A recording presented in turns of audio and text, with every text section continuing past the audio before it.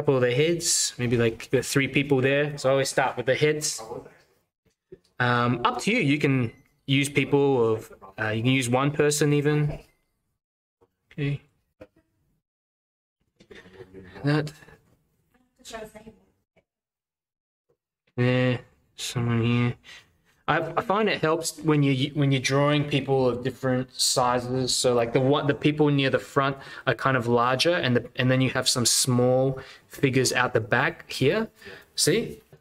Okay. So you got in a few people. You can, of course, you don't have to follow what I'm doing exactly. You might want to put another person like here.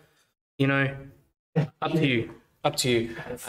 Now, in terms of like drawing a car, I tend to just do this sort of thing. I just put in like a rectangular like shape like that for the windscreen. Okay. And then the base of the car where the bumper is and all the tail lights, again, like kind of rectangular shape. Okay. Can you see that? It's kind of rectangular, but comes up a bit. Okay. So it's just boxes basically. Okay. And then you might draw another one next to it like that. There. And of course they got a couple of wheels, something like that. Okay. So you should see kind of all the cars and all the heads of the people roughly on the same point on the horizon line. Okay. The buildings, you know, you don't have to draw in all the, you know, this is a bit much, but we can simplify the buildings down perhaps just to one big shape. So if we look at the buildings, we've got this really big one coming up to the left. So just draw that whole building in with one shape. Okay, just one large shape. I mean, we know it kind of goes all the way up to the top of the page, comes down like here. It's kind of like the side of that building. Okay. And that. And then with the buildings on the right-hand side, again, you can kind of make it up. But I can draw like a box, kind of like this. Okay, bit of a box.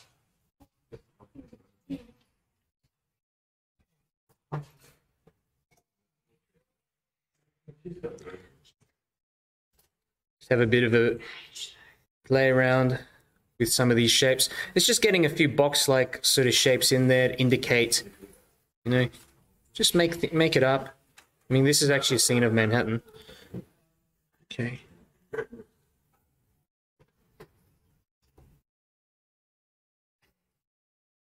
Okay, what do we got?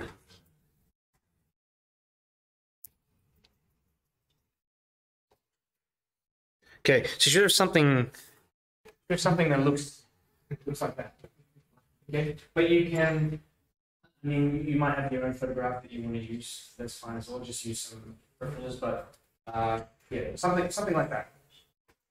Okay. And look at how all these buildings, I've just kind of simplified them down to just box-like sort of shapes.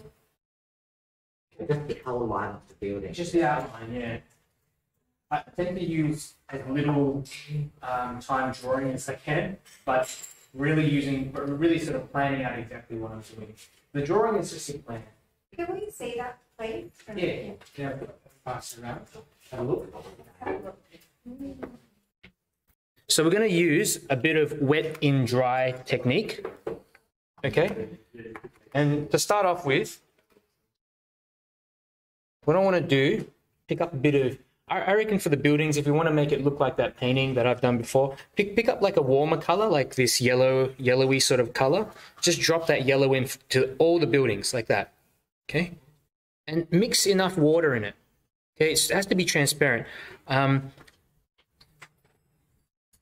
of the things people do when they're transitioning over from, say, using acrylics or oils is that they use the paint in too high concentrations. You have to dilute it down a lot.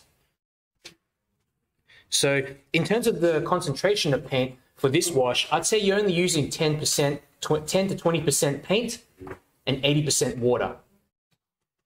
So just going through and putting in a bit of this yellow for the buildings like that. Okay. So you should have all the buildings just colored in this orangey yellow color. You can even drop in other colors at the base, like a bit of red. This is, again, wet and wet technique, where we're painting into an area that's already wet by just dropping in some extra color. Just makes it look a bit more interesting sometimes. Okay. What I want to do now is carry this yellowy sort of color into the foreground, so where the people are walking. So just to indicate that there's a kind of a, you know, the sunlight on the ground. Okay, like that. Okay. Then we need to put a bit of blue in the sky. So a bit of that light blue, that light cerulean blue, diluted down quite a lot. And just drop that in for the sky. Cut around the buildings so that the blue doesn't go completely into the yellow. So just cut around. And once you've done, just leave it. Okay? You should have something that looks like this. Okay, so I'm going to do this all in one go. Put in all the people, put in all the cars, the shadows, all in one go. Okay, it's just two washes. We've done one wash for the sky and the buildings, that kind of stuff. Now, pick up the brush, the kind of smaller brush, and detailing brush.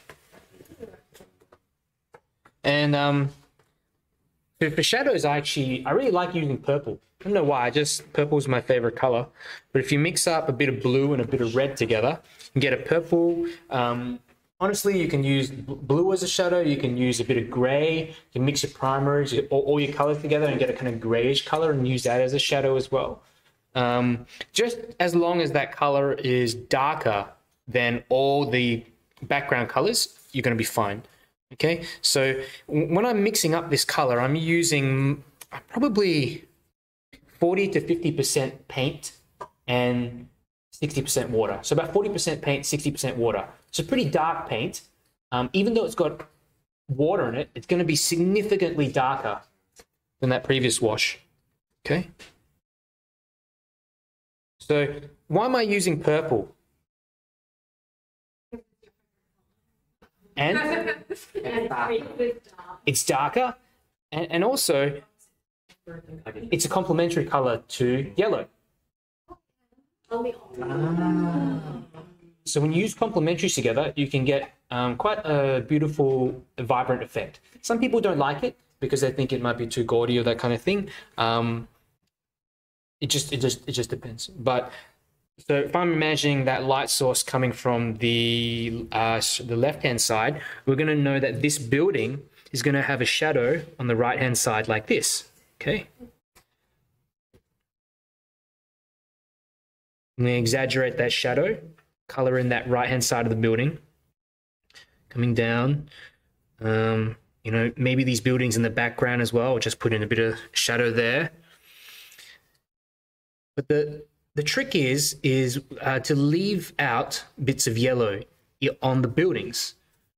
Okay, that's probably one of the hardest things to do, to just leave an area and not paint it.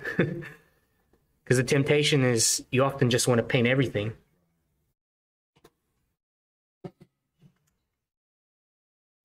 So on the right-hand side, the buildings on the right-hand side, we're going to know that there's actually a shadow that's hitting that side of the building.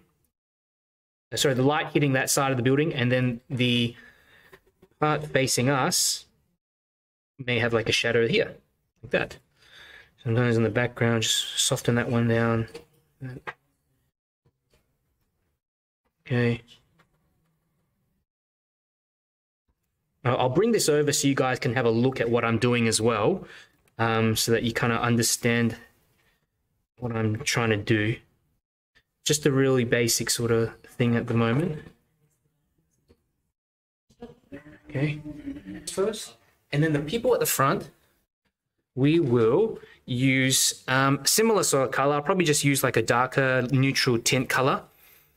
You can also just decide what colors, shirts and stuff like that you want the people to wear. Like, again, because we've got all these warmer colors in there, if you put a bit of you put a bit of cool color in it, like a bit of blue. So if I got this, what have I got here? A bit of that cerulean blue. What have I got here? It's always important to make sure you rinse your brush off properly if you want to. You want that color to look more pure. And I can just put in a bit of this little bit of blue for this person. You know, I can get a bit of orange and think, hey, I want to make this person kind of orange here. This one more purple. Okay. Cars, I just can leave the windscreen, part of the windscreen white. Where's the shadow coming from? The right-hand side.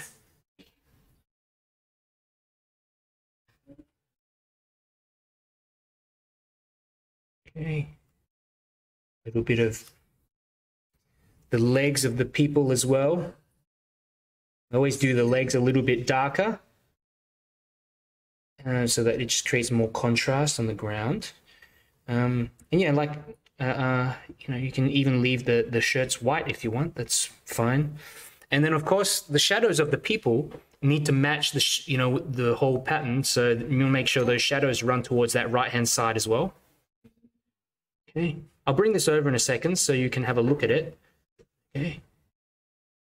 Sometimes you can even have like larger shadows on the ground for like a building or something coming through to you. All right,